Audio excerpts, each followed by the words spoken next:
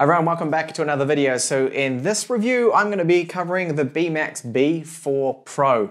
This is a new mini PC from BMAX. It's a relatively new company. Now they're the ones that made the BMAX Y13, one of my favorite Gemini Lake laptops. And this turns out to be a fantastic, I think, little mini PC that supports up to 3 displays. So it is powered by the Whiskey Lake U. This is the Core i3 8145U. It has dual cores, 4 threads, maximum turbo is 3.9 gigahertz. And we get plenty of expansion options with this. It can take either SATA 3, NVMe as the main drive, but we can also install and change the wireless, which is good, and even add more RAM. So there were a couple of surprises there. Overall, I think this is probably one of the better mini PCs that I have looked at recently, as you'll find out in this in-depth review. So this is what we get inside the box. An HDMI cable, we get the power adapter, which is 12 volts, 3 amps, and 2 plugs that you can clip into it. So one's for US, one for Euro right here, a VESA mount, and they also do give us a quick start guide. So on the top of the B4 Pro here, we've got the BMAX logo and that what looks like an Autobots or Decepticons Transformer ripoff logo and the Intel inside. So this material on the top, this is plastic for the wireless antenna reception, of course. So the frame around the outside is made out of an alloy here, and we've got 2 USB 3 ports. We have Type-C, now this is USB 3.1 spec, so yes, it does actually support video out. You can run 3 monitors in total with this mini PC here, which is definitely one of the key selling points of it, and a 3.5mm headphone jack with microphone support. So there's no mic on board this, but it does apparently have speakers, which I will test out later on. And then of course the power button, which does have a status LED behind it.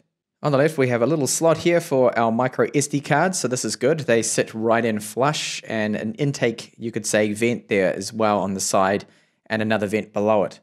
And then on the back, from the left to the right, I'll go here, we've got a reset switch there, so if you end up messing up the BIOS settings or you need to reset it, then you just push through like a paper clip to reset there.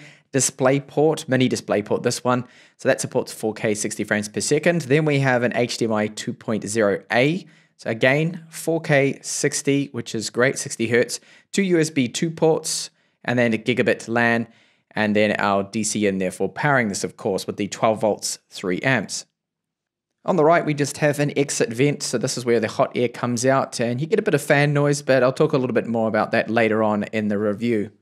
And finally, on the bottom of the B4 Pro here, this is where you'll find 4 rubber feet. We've got the 2 screw mounts there for the VESA bracket. And if you want to get inside this, which I will do, of course, I'll show you the internals, we need to pry off these 4 little rubber feet because there are 4 screws behind them. So there are some pleasant surprises in here. I expected only a single SODIMM slot, but no, we have 2. So this one comes pre-configured with 8 gigabytes of DDR4 RAM. And this is 2666 megahertz that it's running at, and I can see that the timings on here, cache latency is 19. So it's not exactly the fastest RAM, so I could add an additional 8 gigabytes to make it dual channel 16 to really boost my performance, which I may do later on in this review. And right here we've got upgradability of adding a M.2 SATA 3 2242 SSD in here. Now, the largest size I have of those is 512 gigabytes. I don't believe you can actually get any bigger than that, but we do have right here an NVMe SSD 256 gigabytes. Below it, I will show you just in a second, is actually a wireless LAN card that we can upgrade as well. So if you want to put in better wireless, faster wireless, say wireless AC, the 9120, which I do recommend, that's up to gigabit wireless, in fact, over, is very good, and it also has Bluetooth 5. We're able to do that. They've got a big heatsink you can see on top of that NVMe SSD, which is good. One strange thing is that we've got room here for a SATA 3 2.5-inch SSD or hard drive, but they haven't given us the SATA cable for it. In fact, I cannot see any plugs on the motherboard for it, so it looks like we're out of luck there. Now, if you look closely right here, we do actually have a plug there that is labeled SATA connection. It says connection 1, but why have they not included the plug? I think because really there isn't much room to fit that plug in there. It will be very difficult. So hopefully in other models they will actually include that cable for us, because it would be great to be able to take advantage of that space it has there for the 2.5-inch drive. So overall, this has a very good build quality. It's excellent. I like the way they've laid things out, and great that we have that additional free slot to add dual channel RAM or upgrade to even 32 gigabytes if you wanted to. Now I will quickly just show you a few things here in the BIOS. So it is almost completely unlocked to us. So under the advanced setting, there's one important feature here. If you plan to use this as a little, for example, file server or a server, you need it to reboot or boot itself after power loss. Go into power management right here, find restore on AC power loss, turn that on. So that means it will resume, and it's really a handy feature to have if you're going to be using this as a little server, that is. So a lot of settings in here aren't really that relevant. Now there is an overclocking performance menu, but not really much can be done with this one right here. You can enable that, and there are settings there for our memory, but the memory doesn't seem to want to run any faster than 2.4 gigahertz with this particular chipset here. Under CPU configuration, we don't have any options, sadly, for power limits. So you might be able to increase that to, say, 25 watts or more, but you'll be able to use Intel's Extreme Tuning utility for tweaking that, or undervolting if you wanted to do that. A few other settings there, as you can see, and then, of course, our boot order. So let's jump into Windows now. So when you first boot it up, we do have the following pre-installed language pack. So we've got English, German, Spanish, French, Italian, Portuguese, Korean, Russian. So let's have a look at the device manager here. There's just a few things I wanted to point out. So we've got Intel Wireless AC, the 9462, as I showed you when we looked at the internals. You can upgrade this and put a much better wireless card in there, because this one's only about 390 megabits per second throughput maximum, which isn't great. And then the processor, so it is the Whiskey Lake. And okay, the Core i3-8145U isn't actually too bad. So it's dual core, 4 threads. The maximum turbo is 3.9 gigahertz. So it's not like they crippled it with some of the other Core i3s that actually had no turbo, or basically wouldn't turbo, only about 200 megahertz more or something like that, but not with this particular one here. So this is the SSD. I have no idea what kind of brand this is without actually getting right into it, but it was sealed up pretty well with that clip around it and the heatsink. The speeds, as you can see here, they are not the fastest for an NVMe drive, but this is still pretty good. I mean, it's a lot faster, over double the speed you would get with SATA 3 SSD. And remember, you can add another one in there if you wanted to upgrade on storage. So I did test out that Type-C port, and yes, 4K 60 Hertz out of that one, which is really good, and very fast transfer speeds. And the same goes for the HDMI 2 port, that it is also running 4K 60 Hertz, and our mini display port out as well. Now you can run 3 monitors all at the same time, but you won't be able to get 60 Hertz 4K out of all 3 of them. No, you'll probably be limited to 30 on some of them. So just bear that in mind there too. But it's good that we can run the 3 displays at least with this. You don't often see that with mini PCs. And then, okay, that micro SD card slot, not super quick. It will max out about 30 megabytes per second reads and writes. So the version of Windows they have installed is Windows 10 Pro. It's 1903. Of course, run Windows updates to get all the latest updates and fixes to come through. And here is that memory, of course, just running currently in single channel. So the maximum speed of 2.4 gigahertz is all that the chipset supports, even though that RAM that they give us is 2.66 gigahertz. So let's take a look at performance. The start menu pops up very quick. This thing runs really fast, and I've got Kodi open right here. So this is an excellent media machine here. So if you had this hooked up to a 4K TV, because of the HDMI 2 support, you're going to get that 60 Hertz, 60 frames per second. So this is a Sony Swordsmith HDR 4K file here. Now HDR support, I can't seem to get it with the drivers. It doesn't seem to work here, but this is running flawless. A super demanding file. I think it's 170 megabits per second as well, 60 frames per second 4K. Really, really good. That is, of course, with Kodi. And other files will play back flawlessly. So this right here is Geekbench 5. Now, I decided to also test it running dual channel configuration. So dual channel RAM with 2 sticks in there, and actually up to 32 gigabytes runs fine, no problems here. You can see that is the score. Dual channel, single channel, this is Geekbench 4, by the way. And you do get quite a bit of an increase there, even to the single core score, I think because of better RAM timings there. And this is Geekbench 5. So these scores are kind of low, but the single core score is actually not too bad here with this one. So that was with the default 8 gigabytes of RAM, and here with it running in dual channel RAM, a nice little boost there. So I do have Chrome open here. Just wanted to show you that you can swap between tabs here, and this is very quick. No problems at all. I mean, for this kind of use and office use, documents I do have here, I've got a massive, huge amount of pages here, so 859, and it is really, really quick. So this is very good performance for this, and spreadsheets as well, no problems. Able to handle this with ease. Nothing like the Gemini Lake CPUs that I've been reviewing and some of the Cry 5s and older kind of stuff. This is actually very good for just a dual core little mini PC. Really good performance. And even, yes, editing video. So I've got 4K here that I'm editing in Adobe Premiere Pro. This is the latest version.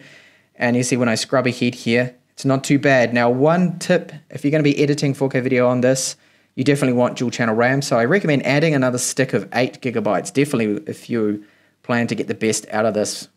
And if you stick this on full, this is to do with the preview here, it's a little slower, but actually not too bad.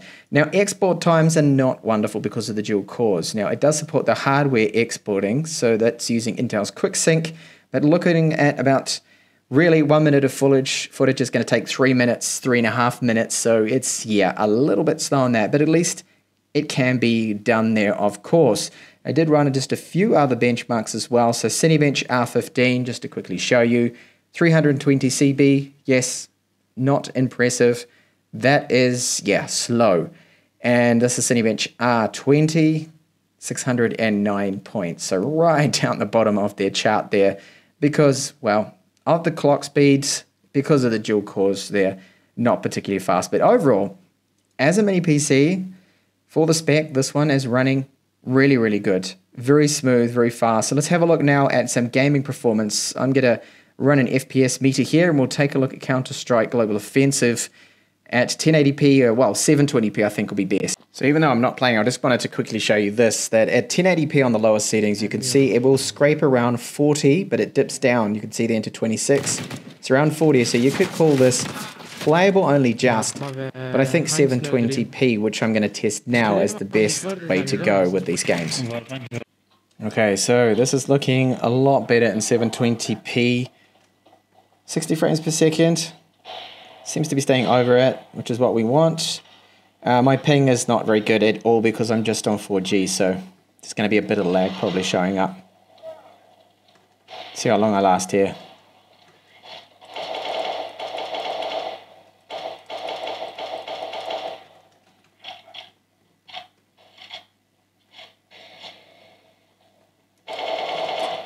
Well, I got a kill, but died straight away. Okay, so now on to thermal. So 43 minutes of me pushing it very hard, benchmarking. I did a little bit of gaming as well, and you see maximum temperatures, 88 degrees on the package and on the CPU. And, well, 89 is our maximum overall there, which is okay because it's not actually triggering any thermal throttling, which is the good thing. It does trigger power limit throttling, and if you have a look at the power limits, what they have set, so the power limit 1, PL1, is 15 watts, and then power limit 2 is 18.75. Now, in theory, you could actually set a TDP up of 25 watts with this particular chip, but I can see already that I don't think the cooling is going to be able to handle it. Now, if you use Intel's Extreme Tuning utility, you could up this. You could even undervolt a little bit as well to help the temperatures and boost performance, but I don't really recommend messing around with that power limit, considering I'm already seeing 89 degrees. We don't really want it to get much hotter than that, but at least there is no thermal throttling. Maximum turbos, you can see, did hit that 3.9 gigahertz. So I'll give you a sample of the fan noise. That it's not actually that loud. I don't find it too offensive. My desktop PC is making more noise than this, but here is it at 100% load, benchmarking it. Now, one thing I haven't shown you is Linux support, but I did test out a Linux Mint pen drive that I have, and it works just fine, okay? No problems, everything is working there. Of course, this being not a laptop, we don't have to worry about things like audio volume controls, screen brightness controls, and stuff like that, so it was fine, no touchpad, of course, so no problems here running Linux. Now, I like the fact that it does have in the BIOS settings quite a few settings that we're able to tweak on there. There's no power limit one there, not that you want to mess with power limits, it's probably why they haven't enabled it for us. So you can set it to auto reboot once it loses power. So it detects that it's lost the power state and power comes back on, it'll reboot. And that is perfect, of course, for server use if you wanted to put it on a switch. However, for server use, if you're going to be pushing it very hard all the time, if you're going to use it as a web server that's going to be handling a lot of big websites or heavy websites with a lot of traffic, then this thing will heat up. It will get quite warm. I've noticed physically to the touch, it's getting up to about 48 degrees. Now it gets up to 88 degrees with the cooler in there. Fan noise is very acceptable for me. I don't think most people are going to find it to be too much of an issue. It's not screaming away, it's not an offensive loud noise or anything like that, but it is there and it can be heard. But when you're doing idle kind of tasks, just light use, for example, watching a movie, you're in Chrome or something with about 10 tabs open, this is very quiet. You have to put your ear up to it to actually hear it is working there, which is a good thing. So the idle temperatures will be around the mid-60s, 50 sometimes depending on your climate. Ambient temperatures right now are about 26 degrees where I am, so that's why I'm getting up to about 88. And it didn't trigger any thermal throttling, which is another good point there. You can run the 3 displays, and very surprising to see that it does have Type-C with 4K 60 Hz output maximum and very fast speeds from that USB 3.1 spec port there it has on the front, which is really good. So what is it missing? Just a microphone, really? That's really it. It does sell for $369 US, which I think is actually acceptable. You could say that that's too expensive for what it is, but factor in that it does have the NVMe drive, which is quite quick. I mean, it's not the fastest I've seen for NVMe, but we also have expandability in here. But the con, why is there no SATA cable or screws to put a 2.5-inch drive in here, which would have been brilliant? That would have been perfect if they'd given us that, because that means we could put, say, a 4 terabyte or 2 terabyte spindle hard drive in here for all your media files and movies and things like that, and that would be cheaper, higher capacity storage, of course. But we do have expandability with the 2242mm size drive that we're able to add. So overall, really do like this. Is it recommended from me? Yes, definitely. I think it is a good little mini PC. Now I will be reviewing the Nisvin, if I'm pronouncing that correctly, Core i7 8565U Whiskey Lake will be in the channel in probably about a week's time if you want to see more mini PC reviews. So do stay tuned for that. And thank you so much for watching this review. Bye for now.